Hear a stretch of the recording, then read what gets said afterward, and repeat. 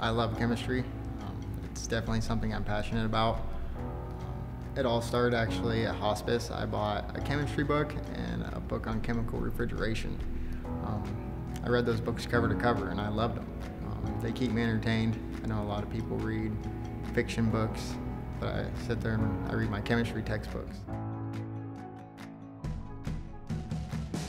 Most community college students are working, they're taking courses, they could be a full-time student, and they could also have a family. So they have a lot of challenges on their time and they have to be really efficient with what they're doing to get through in a timely fashion. Every dollar amount helps on a community college campus.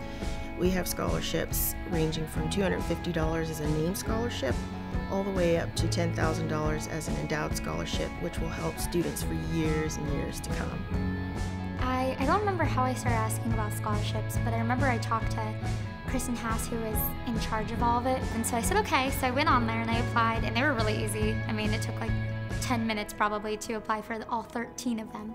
Being awarded the scholarship this year has allowed me to spend more time studying and not spending as much time working.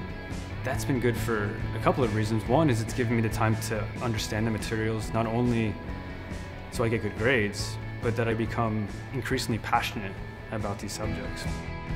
The scholarships helped me out a lot. So I'm one of those people who struggles financially. There's a lot of bills. It all adds up real quick. I work 50 hours a week. It's hard going to school full time, but with the help of these scholarships, I don't have to do that this semester. It's nice. It was a great thing. The Folsom Lake College Foundation Board really goes after the dollars that are out there for the students so that they can focus on their education. We go do that legwork for them. We bring that money to them. Oh my gosh, it's the best feeling ever.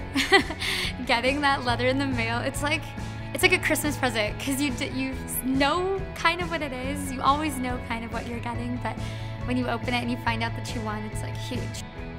I'm definitely self-motivated, but when you get recognized, it still feels very good. So, it feels very good.